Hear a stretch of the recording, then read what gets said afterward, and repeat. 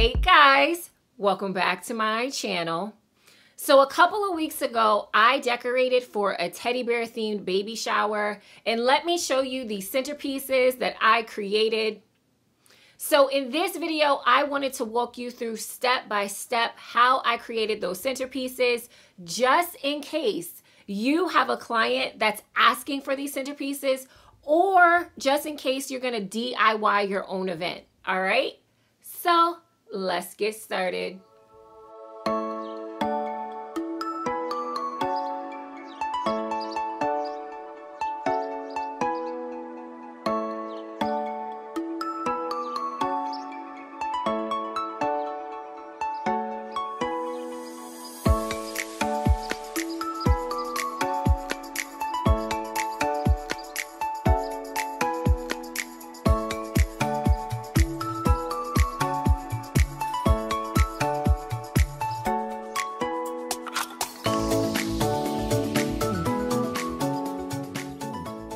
All right, guys, so let me walk you through all of the materials that you're going to need to create the base of this centerpiece, okay? So you're going to need a box. I got these white boxes from Michael's. As you can see, this one here is still in the wrapping. And the great thing about these is that you don't have to put them together. They come like this. As you can see, I'm just taking this lid off to show you that it's really easy to remove the lid off of these boxes, okay? So you're going to need boxes. You're also going to need PVC pipe. So let me show you. This is the PVC pipe that I just got from Home Depot. Now this is really long. These are 10 feet high. So I just want to let you know, if you're picking these up in a car, you may have to cut it before you actually can put it in your car. And don't worry, if you go to Home Depot, they will do that for you. So this is mine. I just cut it in half. Now, you will need a PVC cutter because we're going to cut these PVC pipes down even more. So you're going to need a PVC cutter and you're going to need a tape measure. So you can get both of these at Home Depot, or you can get it right off of Amazon as well, okay? Now let me show you, you're also going to need some foam. So I went right to Dollar Tree and got this foam. They have it in green or white. It really does not matter, okay? You can get either color. And last but not least, you are going to need some glue. So I got some Gorilla Glue that I'm going to be using, okay? So these are all of the materials that you're going to need to be able to create the base.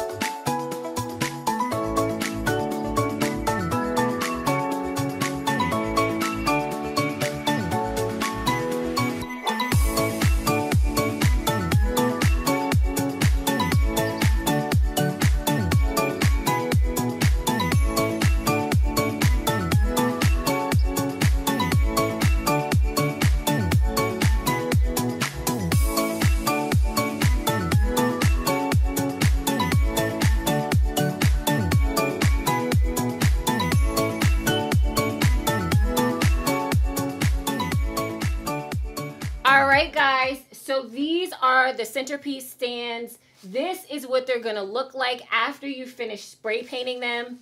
So I wanted to show you, I actually created 2 different sizes for these centerpiece stands. So this one is 31 inches tall, and this one is about 29 inches tall, okay?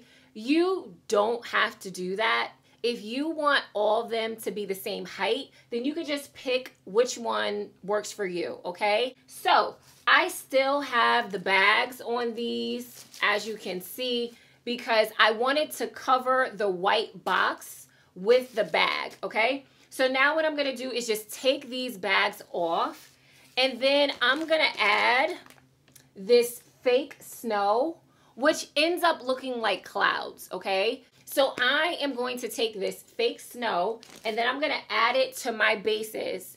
Afterwards, I'm gonna blow up some balloons, put that on top, and then of course, I have to add my teddy bear. And I'll make sure I show you what it looks like after I'm done.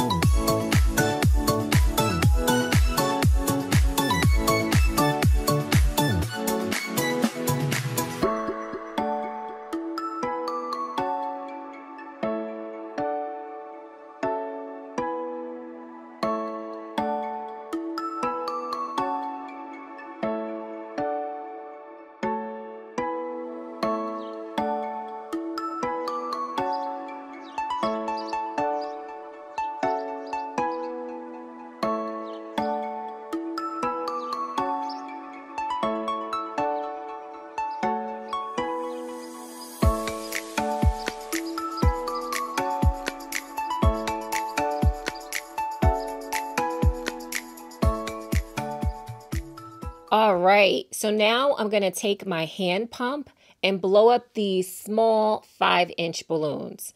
You're also going to need 260 balloons for this step. So I'm going to just pump some air into my 5-inch balloon, and then I'm going to take my hand and I'm going to let some air out, but I'm going to keep my hand on the 5-inch balloon. I'm like cupping it, right? So that it can keep a nice round shape. And this is what it looks like, okay? So you want to make your 5-inch balloons really small, okay? So I'm going to do the same thing.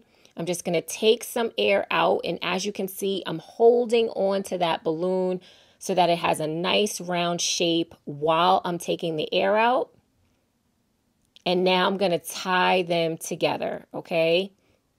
You don't want to put too much air in your 5-inch balloons. You want them nice and small like this. So now I have 2 of them, okay? And what I'm going to do is I am going to tie my 260 balloon around 1 pair of the 5-inch balloons. And then I'm going to take the other end of the 260 balloon and tie it around the other pair of 5-inch balloons, okay? And now I'm going to show you how to use that 260 and wrap it around the bigger balloons.